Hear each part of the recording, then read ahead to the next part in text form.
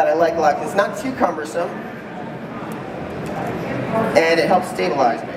And I'm going to also switch to a 50mm lens, please. And John, I have that footage up when we want to go ahead and look through that. Sounds good.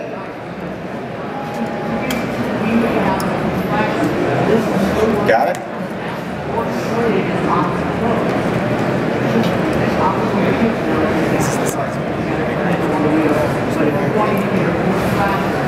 Now when you put your L series lenses on here, you're going to have to get a little gear to put on the side if you want to use a follow focus.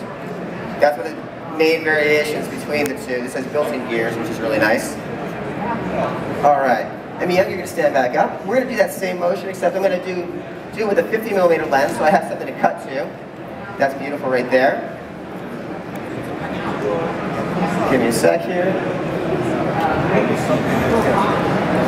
Nice, just like that. And again, I got to dial in my aperture.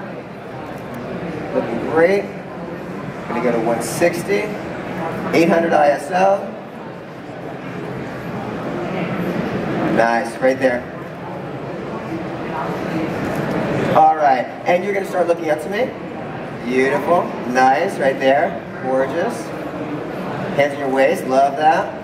Good, little flirt there, good, good. And where's that little spin and walk out? Nice.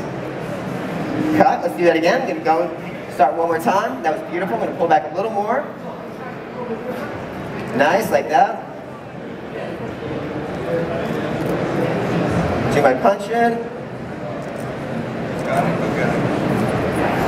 Good, right there. And action. Beautiful. Just like that. Love that. Nice. Spin, and you're out of there. Cut.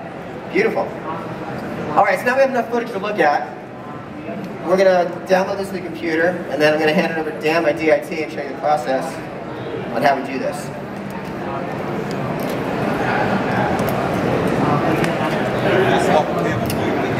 Sounds good.